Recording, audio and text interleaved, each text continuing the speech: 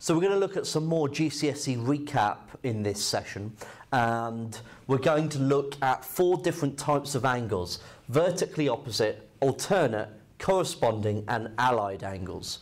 Now at GCSE you had to learn these by name. You don't need to know these by name, okay, at A level, but you do need to know their properties, okay? So you need to kind of know the rules of how this geometry works in order to solve some bearings problems that might come up, okay? So vertically opposite angles, that was the name given to the angles that are made when 2 lines intersect. So here are 2 lines. These 2 angles here would be known as vertically opposite. And this angle and this angle would also be known as vertically opposite. So if this angle is 100 degrees, then that angle's 100 degrees, okay? And that's how they work.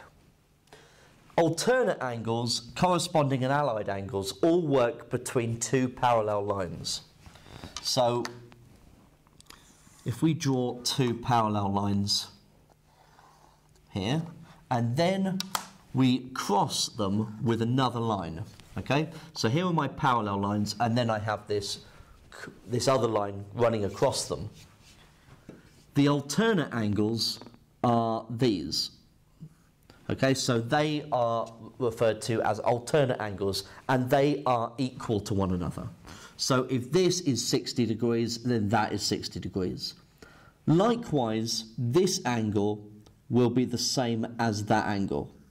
And so they are also known as alternate angles. They are on alternating sides, effectively. Corresponding angles, we've got a very similar picture. Okay, so 2 parallel lines, roughly. Draw ourselves another line crossing through. Okay. Now, corresponding angles, this angle corresponds to this one, okay? So these 2 angles are of the same size. Likewise, this angle corresponds with that one. And this one corresponds to this one. And this one corresponds to this one. Okay? So corresponding angles are equal. So you might have heard this being referred to an F angle. So you've kind of got this F shape. And likewise, this was a Z angle. Okay? You might remember it that way.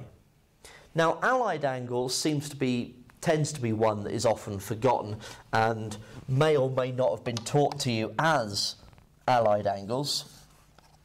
But they're a very useful thing to remember. So allied angles, allied makes sense that they're on the same side, okay? They're both between the parallel lines, and they're on the same side.